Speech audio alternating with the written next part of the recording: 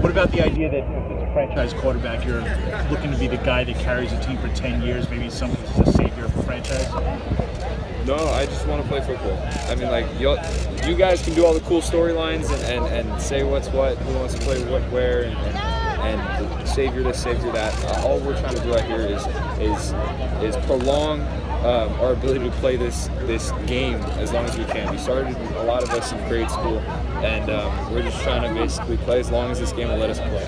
Josh, the night before the draft, it seems like there's a lot of uncertainty. No one even knows who's going one. Is that at all hard to believe that 24 hours or so before? You guys have got to stop asking about who's going 1, 2, and 3. I don't care. I just want to play football and belong to a team, and that's all it is. I just want to play football again. You said playing in New York would be awesome. What would it about playing in New York would you like?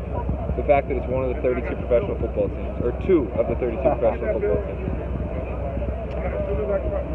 I mean, obviously everybody wants to play. If you go to a situation where you're behind a veteran, is that something you're okay with if you have to sit for a year and learn from somebody else? Yeah, absolutely. That's how the game goes. I mean, you get drafted to a team, and it's not an individual sport. That's why I quit tennis and played football. It's because it's a team sport. And you do whatever you can to help the team win. And I'm going to do exactly what my coach wants me to do to the best of my ability.